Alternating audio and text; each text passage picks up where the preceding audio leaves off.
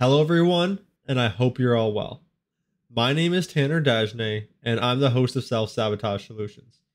On this podcast, it's my opportunity and my pleasure to be able to share everything I know about self-sabotage so that you can overcome self-sabotage in your life. And today we're going to be talking about a certain self-sabotage personality type, because there's several different personality types. And this one is very common. I know this one actually applied to me in my life. And often many of us have many forms of personality types that we associate with and that we take on so that we can fit in with society, so that we don't get outcasted, so that we can survive, essentially.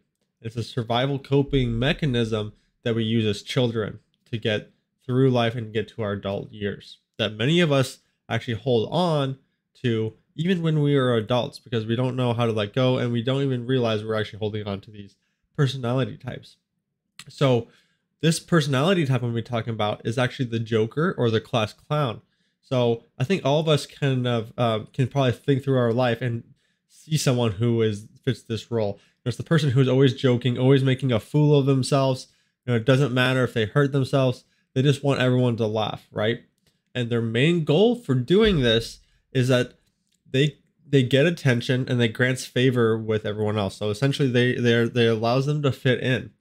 And this is really important for humans in general, especially for kids, because, as we're kids, we don't really have any ways of defending ourselves, for keeping ourselves alive, for, giving us food, giving ourselves shelter. We rely on other people for doing that for us when we are kids.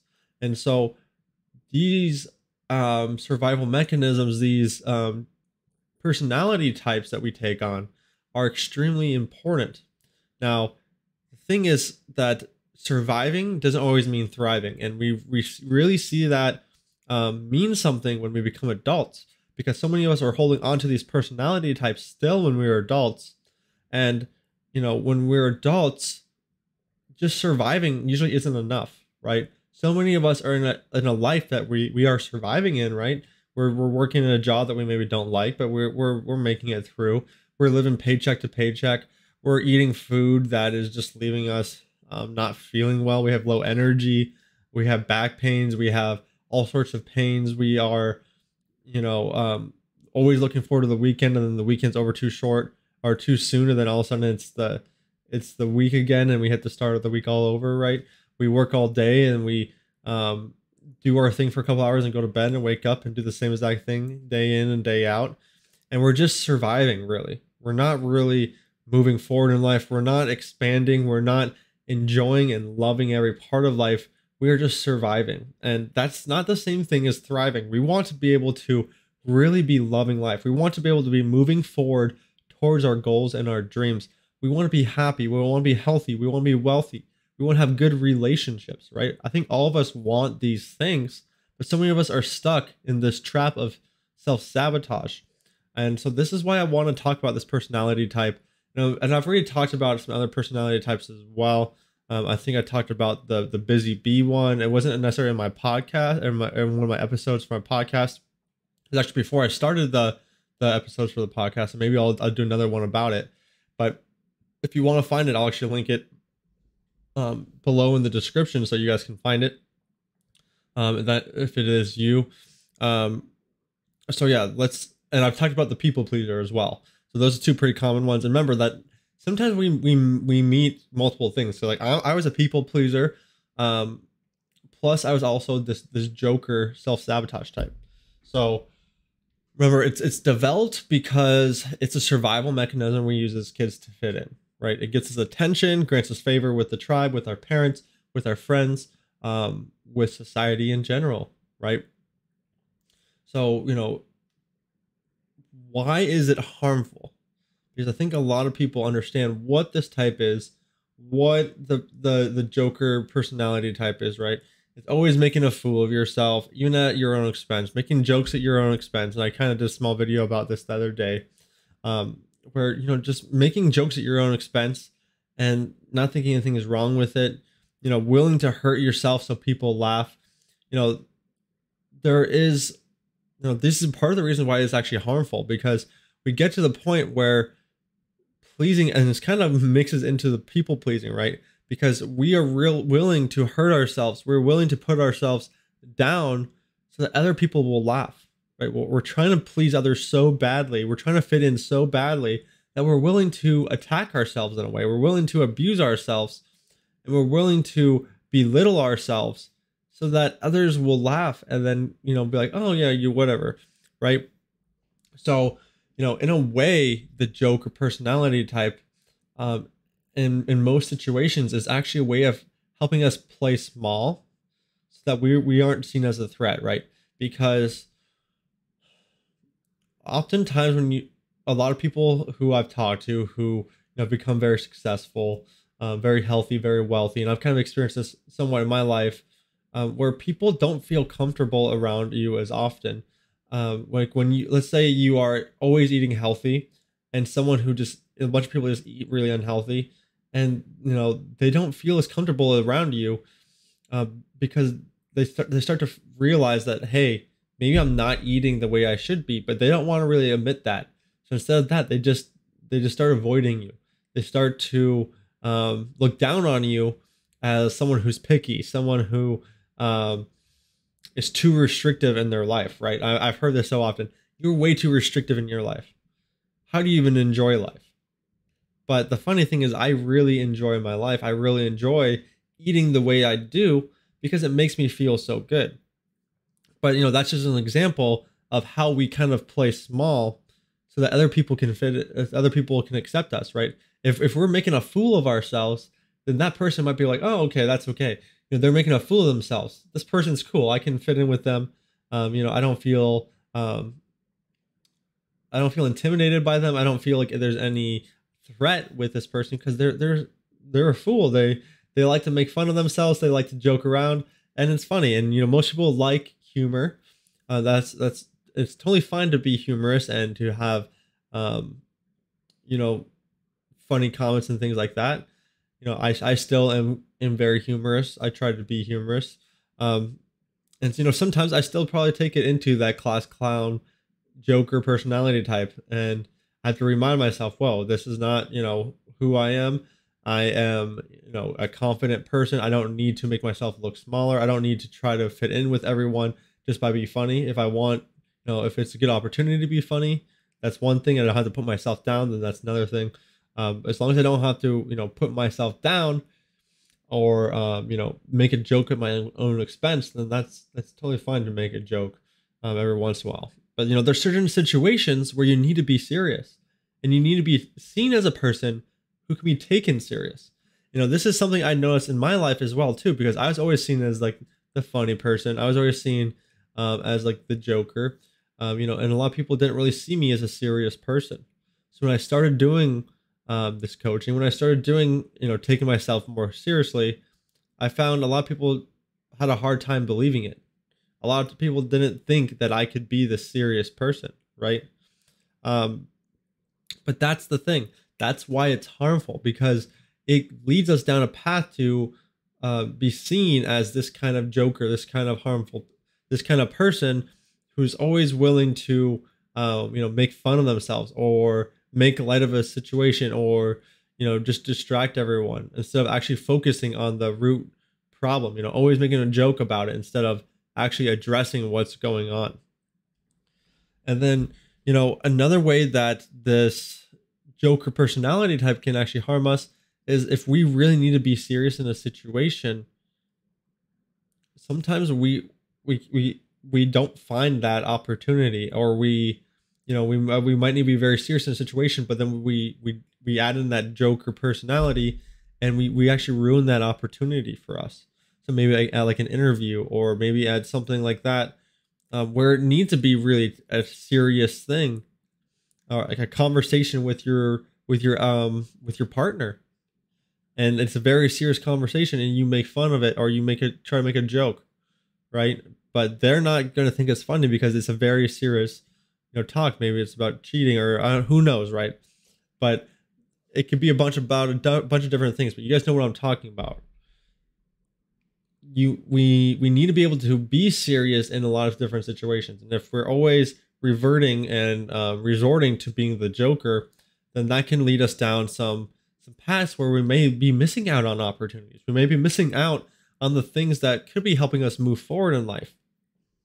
And then, another thing is, like, oftentimes the Joker just kind of sees everything as a joke. And so they don't take seriously needing to make changes. They just make a joke out of it and then they move on, right? So they know, they probably deep down know they need to start eating healthier. They know they need to start moving towards the life that they want. But instead of doing that, they just make a joke out of it and move on and distract themselves and say, oh, it's going to be whatever, right? But, I used to do that all the time. Oh, whatever happens, happens. And I'm just going to let it happen. I'm just going to enjoy myself. I'm going to YOLO. You only live once. I'm going to go party and drink and, make a fool of myself. I don't care, right? It's just going to happen. I can't control it. But a lot of the things I would tell myself that for, I actually had a lot of control over. And when I didn't take any actions towards it, it was meaning that I was choosing not to pursue my goals or my dreams. And it was that big act of self-sabotage because it left me exactly where I was. It kept me stuck where I was instead of moving forward. And it kept me stuck in my pain. It kept me stuck in a life that I didn't want to be living anymore. So this is why I really wanted to talk to you guys about this personality type, because I think a lot of people are stuck into it. Now let's kind of also talk about, why is it so common and why is it even, it's almost reinforced in our society. So there's so many movies and TV shows where they're acting like complete clowns and buffoons and people think it's really funny. And, I'm personally one of those people who like a lot of those movies, and I've had to restrain myself from watching a lot of them because I find when I start watching those, I start to get much more into this Joker personality type. Because remember, we as humans are imitative learners. We like to mimic the things around us. We are mimickers because that's another way for us to be able to fit in. So when we are constantly seeing, like Step Brothers, Talladega Nights, a lot of these ones were Will Ferrell ones, of course. But you know what I mean? Like a lot of those movies where they're just making jokes about themselves, like Bad Grandpa, I think it is, or there's like 21 Jump Street. There's a lot of different movies where there's kind of making fools of themselves. And then we all think it's so funny, right? And so our subconscious mind is like, whoa, everyone loves this person. Everyone in the movie theater is laughing at this. Everyone, I'm laughing at this. Tanner, and my subconscious mind is thinking, Tanner's consciously laughing about this right now. His friends are consciously laughing about this. His family's consciously laughing about this. It's a very highly rated movie. That means a lot of other people like it as well. So your subconscious mind is taking notes of that and saying, hey, joking is a great way to fit in. A great way to please others. A great way to make it so we gain favor with the tribe, gain favor with society, so that we're not thrown out, so that we're not secluded, so that we can actually survive. So this is a big part of this personality type. We take it on as children, but then it's reinforced from the movies we watch, right? And that's the way with a lot of self-sabotage. What you'll find if you start to listen to my podcast or my other episodes for my podcast is that, the things that we watch, the things that we hear, the things that surround us, that are in our environment, doesn't matter if it's from the television, if it's from social media, if it's from our friends or a book or a video game or anything like that, they all have an effect on us on some level. And subconsciously, our subconscious is paying attention and taking notes and saying, what's the best way for me to fit in with society so that we can survive? Because remember, the subconscious, its main goal is survival. And it's such a great, amazing part of our brain and of our mind. And it's helped us stay alive as children. But, the time comes when we're adults that then those things no longer serve us. They're holding us back. They're keeping us stuck. Just like I was talking about with myself, right? I was ignoring the things I needed to do and I was making a joke out of it. So I was even joking with myself to get over the bad situations, to get over those things. So joking is not always an effective way to deal with trauma, to deal with pain, to deal with, serious situations. So this is where we need to start to address these things. So what you can start to doing if you find yourself you are the joker is to start analyzing the situations before you act a fool, or even after you did. Just think about this. Did I do that so I could fit in? And don't beat yourself up if you find out you did that, right? Because being negative on yourself doesn't help the situation. It only makes things worse. Instead, just be aware of the situation. We are conscious individuals. We have the conscious mind and the subconscious mind. You have to use your conscious mind to be aware of what you're doing. Consciously taking actions, consciously thinking about what you're doing, analyzing your actions, analyzing what's going on in your life. That's the most amazing thing about humans, is that we can do that. We have a conscious mind. We can consciously think about these things. You can think, hey, was I just doing that to fit in? Was I just acting like a fool so I could fit in? Did I put myself down? Did I make myself smaller just so other people would, like me more? So that they didn't feel that intimidation by me. And oftentimes there's a reason why we're trying to put ourselves down. Maybe we are very handsome or beautiful. Maybe we are very smart. And so we don't want to intimidate other people. Even if we're consciously not thinking about that, that's something our subconscious mind is thinking about. So it's something important to address. So remember, a good way to stop this is to start being aware. And once you start to be aware, awareness is the number one step, because then you can be, start to change it. Next time you come up to a situation like that, really think about it before you act. Think before you act. And now that you know that you're probably going to act in that way, you can choose a different action. You can choose to be more serious in a serious situation. You can choose to do these things. So the trick is to be conscious of your subconscious in a way, which is kind of funny because the subconscious means like below our consciousness. But once you start to understand the subconscious, that's where you can kind of see how it works, right? Because the subconscious, remember, like I said, its main goal is to help us keep us safe. So think about, and it does that by trying to fit in. So think about how you're trying to fit in. Is it actually leading you towards the life you want or farther away from it? And what can you do differently? What actions can you take? What things can you tell yourself so you start moving towards the life that you do want? Anyways, I hope you guys learned a little bit about that Joker, class clown, self-sabotage personality type. I'm going to keep this one short and sweet. If you guys like this video, please give it a like. Please subscribe. That really does help. Give it a comment. These things do boost my algorithms and help these videos get out to as many people as possible, which is my goal, because I want to help as many people as possible. So if you are sharing this, if you found it helpful at all, please just give it a like or subscribe and comment on it, guys. And, feel free to reach out to me either through email with questions if you want me to do a specific episode on my podcast about a topic. Let me know. I'll be happy to tailor a episode to what you would like me to talk about. We can also work one-on-one together. I find it's very effective in overcoming self-sabotage.